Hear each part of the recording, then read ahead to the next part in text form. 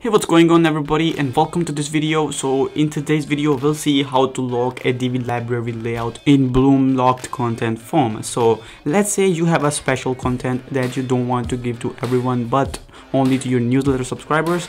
Then that's where the Bloom's locked content form comes in. And actually, the Bloom locked content form does not allow you to render shortcodes. If you enter shortcode in the place of content in the Bloom locked content form, it's only going to show you the shortcode, but not the actual content of that shortcode. So with this hack, we will be able to render that shortcode easily. So let's just get started with this video. Alright, so first you'll have to open up the first link in the description of this video to get to this article, and this article is all you need, and you have to follow this article to get what we want. So from here, let's first copy this code from here and make sure that you have installed Bloom plugin on your website, and then go to plugins and then plugin editor. If you don't have this option in your WordPress website, then you can use a file manager plugin, or you can go to the FileZilla and connect it with your website. So okay, so let's go to the plugin editor, and then select the Bloom plugin from here, and then open up the bloom.php and then scroll to the line 4847. okay, so let's just find it, and it is right over here, this line.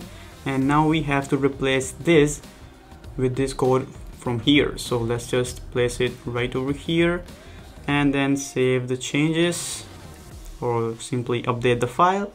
And then let's go back to the article and then copy this code from here. So to use this code, first you will have to make sure that you have installed a Divi child theme on your website. If you haven't, just click on this download Divi child theme button, and it will take you to this page. And this is also a working example of what we are trying to achieve in this video. So if you click on this button, it's going to show you this form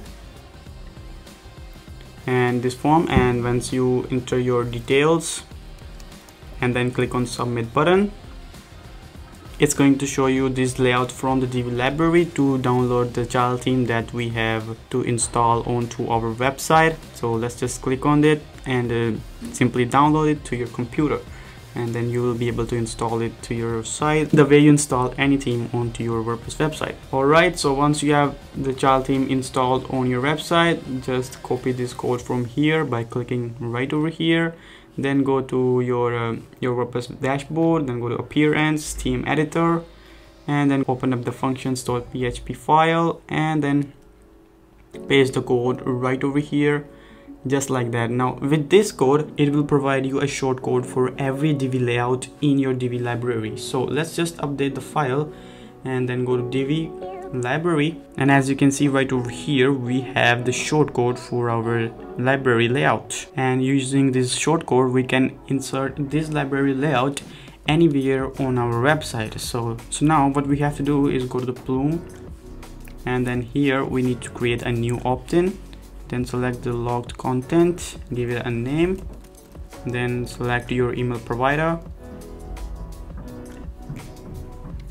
and then select your account, and then select your email list, and then click on this next button to design your opt-in. And from here you will be able to select any template. So let's just go with this one, and then next customize, and then here you will be able to design your opt-in form. So you can do whatever you like here, and I will just go ahead and generate the shortcode. And let's just copy this code from here. Okay, and then save and exit. So now we have the shortcode of this form. So let's go and create a new page. Let's just enable the visual builder here, and let's build from scratch, and then add a text module here, and then paste that shortcode that we just copied.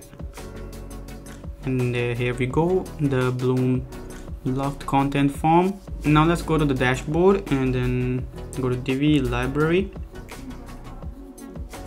and then copy this shortcode from here and then paste it in the place of content like that. And now let's just publish this page, and now let's exit the visual builder. So now here we have this form right over here, and if I enter my email here and click on this button, I will be subscribed to the newsletter, and then I will have the access to the special content. So let's just click on the subscribe button, and that's it.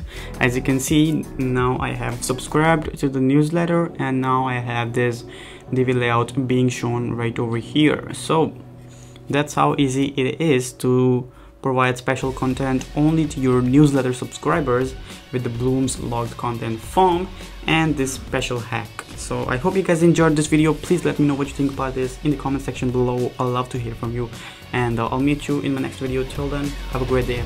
Peace out.